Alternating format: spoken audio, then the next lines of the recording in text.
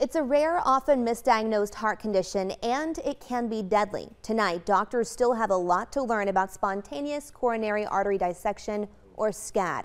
And as the name suggests, it can happen at any time. In fact, I was with my best friend when she had a heart attack that doctors now say was caused by SCAD. Rachel Lopez turned 34 this month. She works out multiple times a week. She eats healthy and has no pre-existing health conditions. So when she started describing her symptoms to me, I thought there's no way she's having a heart attack, but I was wrong. And so were doctors at first. Tonight, Rachel is sharing her story in hopes of spreading the word about this little-known heart condition that can be deadly. The first day of the new year, and Rachel Lopez had big plans for 2022. Newly engaged, planning a wedding. I mean, this was the happiest chapter of my life for sure. But halfway through the day, something happened. Came out of absolutely nowhere. Tingling in her arm, jaw pain, and pressure in her heart. Symptoms that lined up with a heart attack. The pain eventually subsided, but then a few hours later, the symptoms returned. And that's when this sort of striking pain started going through my heart. It kind of felt like a lightning bolt almost. And at that point, I think everyone in the car knew that that was time for an emergency room visit. When Rachel got to the emergency room, doctors ran all sorts of tests, which came back normal, until they got the results of her blood work, which indicated trauma to the heart.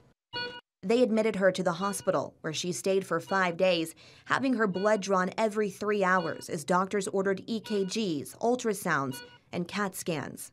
And what they were about to do the following day was a heart cath procedure. But as luck would have it, I got COVID that very night, and they had to cancel all of my procedures. They sent Rachel home to recover from COVID with no answers. When you have COVID, it can be a catch-all sort of diagnosis. So it's really important that we as patients advocate and we know our bodies. Just a few days later, the debilitating heart pain returned, and Rachel's cardiologist admitted her to the hospital, where she had a heart catheter that finally brought some answers. There was a tear in one of the arteries, and there was a flap that was kind of going back and forth because blood moves through those arteries. It was the source of all that pain. Doctors diagnosed Rachel with spontaneous coronary artery dissection, or SCAD, which they say caused her heart attack on January 1st. These patients, they're healthy, they're young, they don't have much risk factors. And then out of a sudden, they start having, acute onset chest pains. Dr. Michel Corban is an interventional cardiologist at Banner who studied SCAD at Mayo Clinic, which he says has the largest database of SCAD patients in the country. 4% of all heart attacks are related to SCAD. In particular, up to 35% of heart attacks in women less than 50 years of age are related to SCAD. Corban says triggers can include uncontrolled blood pressure, genetics, intense emotional or physical stress, and pregnancy. Prompt and accurate diagnosis and management of SCAD can save your life. Doctors still don't know what caused Rachel to develop SCAD and want her to avoid anything that could possibly cause another tear. The reoccurrence rate is high in SCAD, and if you had it once, you might have it again. Before SCAD, Rachel's days were filled with high-intensity workouts, a full-time job, and planning her dream wedding.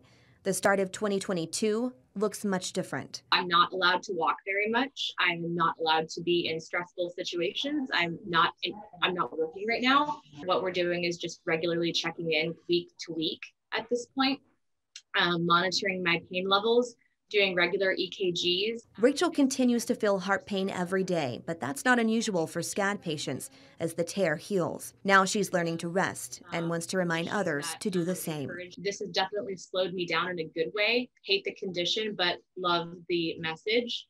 And I will take that moving forward seriously for sure.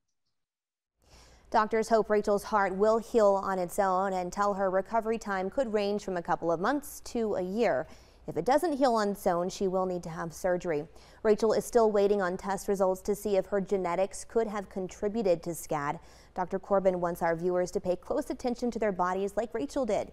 If you have a chest pain that is radiating to your neck, back, jaw, or arms, you need to seek medical attention immediately.